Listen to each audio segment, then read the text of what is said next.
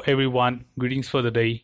Welcome back to another tutorial on HP UFT, and today we will be looking at another content of UFT.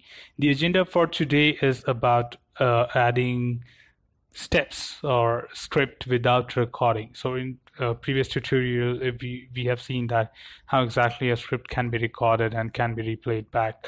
So today we will see the different ways by which you can add a script without recording, and there are several ways of it. As you can see right here, we can add the script without recording by different ways, and the first of that is your keyword view, which helps you to add steps using a navigational panel or a tabular form where you can insert the step, and these all do not require any kind of recording during the session.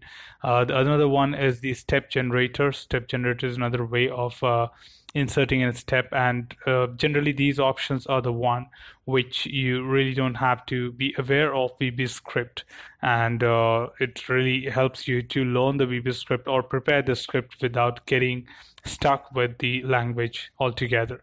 And the third one is obviously your object repository, which is another way of inserting your script without having the knowledge of VB script.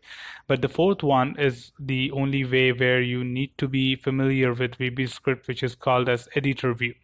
So editor view is the one where you need to type in your script. There is no other go by which you can just take a help and minimize your efforts towards preparing the script. But the other three options like step generator, keyword view, and object repository can minimize your effort towards preparing the script without having a good knowledge of VB script. So basic knowledge of VB script could be really helpful, but at this point of time we do not say that you really need to have any kind of understanding of VB script. But as you get started with the UFT, the very first thing is the instruction what you give to the tool, and the language becomes really important. So anyways, we are getting started with the tutorial. So as we go on with different series and different tutorials here, you will understand VB script as well. So let's get started with the content in more detail. So let's get started here. The very first thing to utilize these options is to add up the objects in the repository, and repository must have those objects with respect to your application, what we would be trying to work with when we try writing our scripts.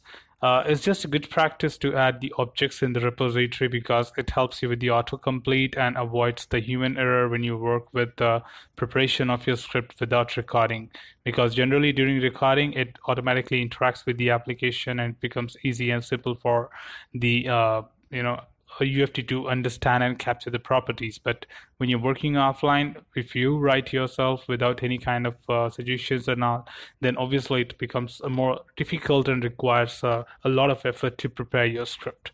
So the first thing is obviously to add the objects in the repository. We have the objects here. We'll be having another tutorial to understand more on the object repositories, like what are the different types of repositories and how we can really add and manage the objects in the repository. So the very first thing is obviously to understand the keyword view. So all you have to do is come back to view, and right now we have just switched to keyword view. So it is editor, and when you are here in the editor view, you can get keyword view.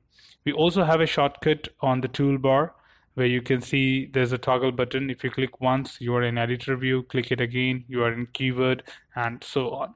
So generally the keyword view is a tabular form of your script, which makes it more user-friendly and makes it more easy to understand the script, what is being prepared. And also, if in case any script is already prepared, it helps you to understand that script easily. So let's see how we can prepare a script. So I'm going to prepare for this application, which is a general sample application. It comes by default with UFT. So this application is built on the basis of booking a flight. Like this application can allow you to do some dummy bookings on the flight and to really understand how UFT works.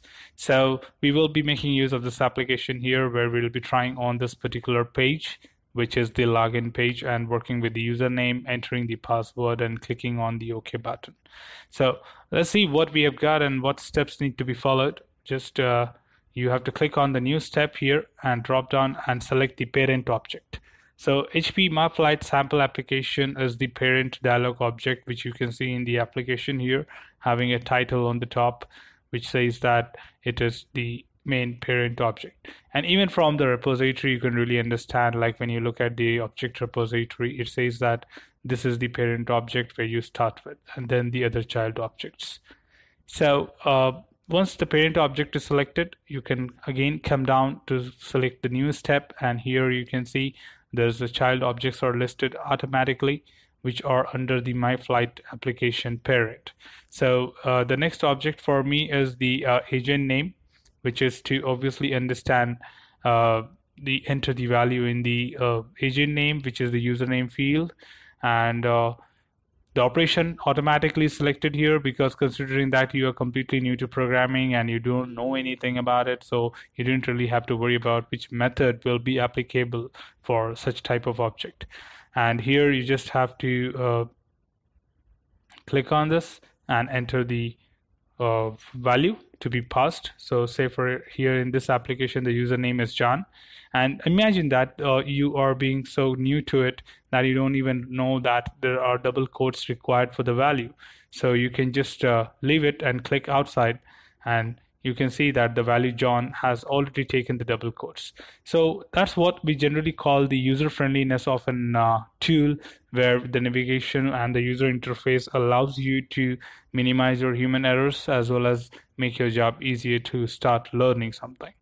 Continuing further, we need one more thing, which is the password, and the password is here, which is again edit box, and it requires a value to be entered, and the password here is HP. So just click on that again and you are here. So clicking on the last step, what we need to generate is the OK button. Clicking on this and you're done, because for a click there is no value required, so it's just an ordinary click. So if you come back to editor view now, you would see that your script has been prepared, and it is easy to understand and easy to prepare compared to writing it directly as for a beginner. So let's quickly run this and see if it is applicable and working fine.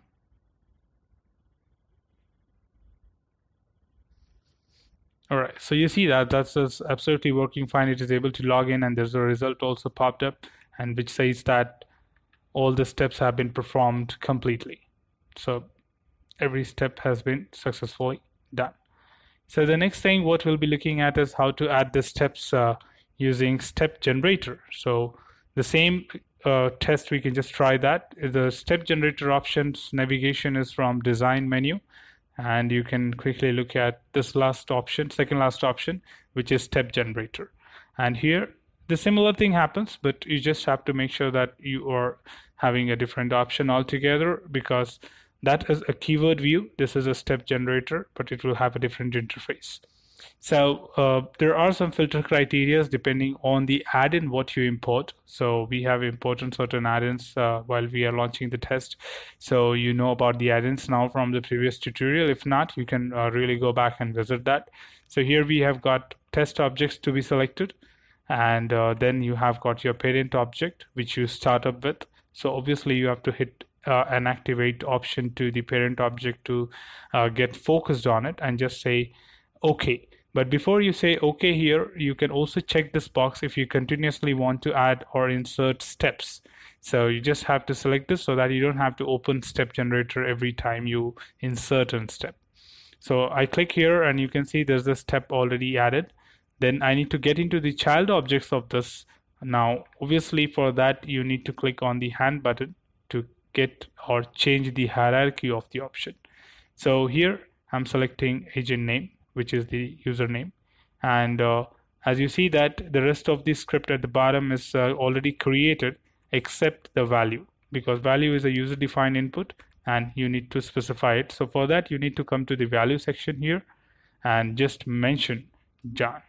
Now as you again see that it is not mandatory to insert the double quotes, because the syntax already includes the double quotes here, which is fine.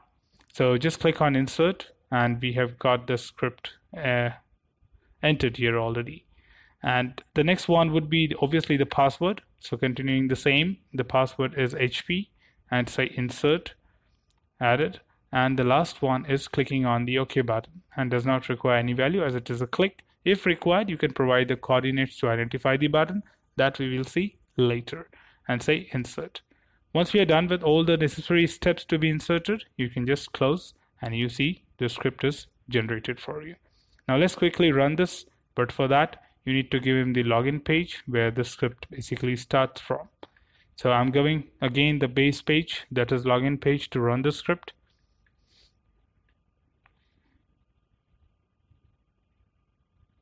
All right, so this also works fine. So now we have understood how to generate script and prepare script with help of step generator. Now the last thing what we will see is obviously with the resources, that is object repository, how to prepare script without having the knowledge of VB script using some of the options like step generator, keyword view, and the object repository. Where object repository is the most simplest way to make use of to prepare your script is just about drag and dropping the objects here. Subjected, you know the hierarchy of the objects, you know the name of it and the class. So the first thing is obviously about the parent. You just drag and drop it. So you can see the script being generated. And when the next one is agent name, so it is inserted. Password, drag and drop, and OK button, drag and drop. So now you saw that this was the most simplest way and easiest way to prepare the script compared to the other two options of keyword view and step generator. But generally we have these good options as well to understand how do you prepare the script. But here the value has to be entered later after you have already imported all the steps from the repository. So on the other two options, we can insert the values then and there. But for object repository, as you're dragging and dropping and we do not have any value specified there, you generally come back to the script and then you add yourself it manually. So this was the third way. Let's quickly run this and make sure that the application is reset, because it always starts from the beginning. So that also works fine. Now the next thing and the last thing in this tutorial is to understand how do you insert script using the editor view directly without using the other three options like taking help of any kind of interface, and we directly write it. So obviously you can see the effort required, but it can also be helped with a lot of suggestions from UFT and autocomplete option. Autocomplete options, because you have the objects in the repository, it will assist you. So if you see, I just start with the object name. Remember that VB script is not case sensitive, but the object names are case sensitive. So WPF window, open the bracket. As soon as I open the bracket, it takes the entire name of the object because it detects from the repository that I have a parent object of this class in my memory. So obviously you are talking about this. Dot WPF edit. So you will get the suggestions for the class. You will get the autocomplete option for these things, the objects which we are using, and then dot set. So all you need to be aware of is the method to be used at that point of time, then entering the value. But the other three ways you don't really have to understand the method to be used for the different type of objects. It will automatically assist you with that. Whereas when you talk about VB script writing directly in the editor view, you have to be aware of the methods there, because we consider it as export view, where you know that what you're trying to write. So again, the next line is WPF edit, and this time it's the next object password dot set, and the password is HP. The next line is WPF window. So we when you working with similar objects again and again, we do have different ways to deal with it to minimize our effort, and that we will see in the upcoming tutorial. We call it as with statement, which can help you to minimize your efforts on repeating the same object again and again. So let's say OK and dot click. So we are done. So this is also one of the easiest way to do it, subjected you have the objects in the repository. But the question which might come in your mind at this point of time is that it's not mandatory that we will have the objects always with us before we prepare the script. So how do we really work on these kind of things? Because all these four option becomes null and void if we don't have the object. So yes, that's absolutely correct. But at some point of time, we do have an option to create our own objects in UFT and prepare our script. And there is an easier way to deal with updating the properties when you get the application. So we will see that in the upcoming tutorials. So keep an eye on the series having the tutorials coming up. Let's quickly run this, but before that, reset your application. It's really important if you are running the partial set of instruction without having a start and an end point same. So that works fine. So today's tutorial, we have understood about the 4 different ways by which you can add script or prepare your script without recording. And for that, there's only one common thing to be kept in mind or considered as a prerequisite, is to have the objects in the repository before you can start writing, which helps you to detect the object, minimize your efforts in preparing the script, also to avoid human errors in writing spelling mistakes or giving a wrong name to anything. So that would be the only thing to be taken care. Stay tuned for upcoming videos, tutorials, and in case you're not subscribed to the channel, please subscribe to it, because we'll be having a lot of things to explore in UFT, and more interesting things are coming up. You can expect a lot of basic things in the initial series, and then we will be moving to the advanced options. So stay tuned for latest updates on this, and thanks for watching, team. Happy learning. This is all for now. We have more videos coming up on the upcoming tutorials and also on the upcoming chapters of this tutorial.